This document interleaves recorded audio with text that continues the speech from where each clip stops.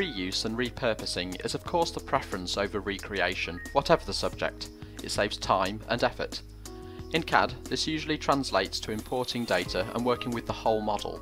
However, synchronous technology in Solid Edge also allows you to reuse individual design details. In this example, we're going to create a custom fuel adapter starting with a basic body and then simply reuse design details from other Solid Edge projects to complete. First, so that we know where our output ports are going to go, we'll quickly create a few holes. And notice how quick we can space these, no separate dimensioning tool required. Now for the barbs, and this is where we can save lots of time and effort.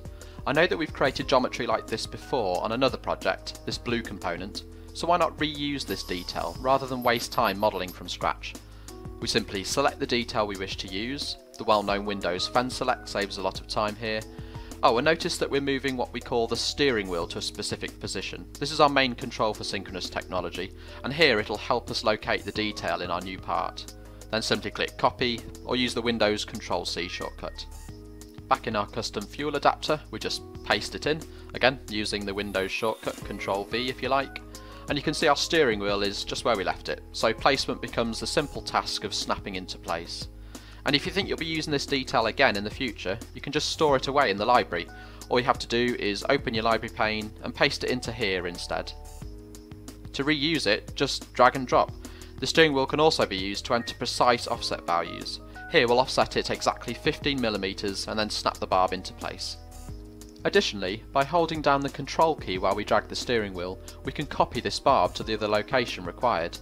Again, notice the familiar use of Windows shortcuts. Holding control in Windows does the same thing, copies, quick and easy.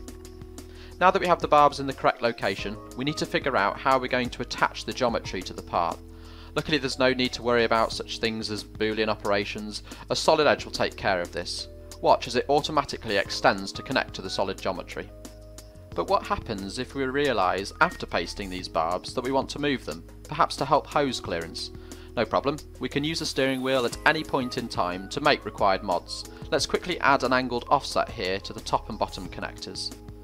Now that we have the output side of this fuel adapter finished, let's take a look at the fuel flow sensor side. Again, we have the basic geometry here.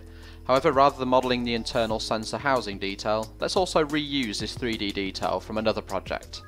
The housing detail is already in our library, so all we need to do is drag and drop like before, and again use the steering wheel for placement, this time ensuring central alignment. Notice that when reusing 3D detail, not only can features add geometry to parts, but they can also remove geometry at the same time. Furthermore, Solid Edge will also bring through design intelligence. For example, here the holes aren't just cylindrical pieces of geometry, they're real holes, so we can accurately modify them to suit. And as for this cutout, a key dimension has come through so we know to tweak for our requirements.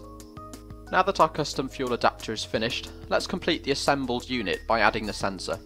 Of course, here we're reusing a whole model rather than specific 3D detail, but still Solid Edge helps us out by reusing the assembling detail, its positioning references, to accelerate placement. In summary, we were able to precisely create our new component in just a couple of minutes, all thanks to synchronous technology in Solid Edge. It allowed us to easily reuse 3D detail from other models with just a simple copy and paste. And remember, this 3D design detail can be reused from not just Solid Edge files like we had here, but from non-Solid Edge CAD data too. Solid Edge, design better.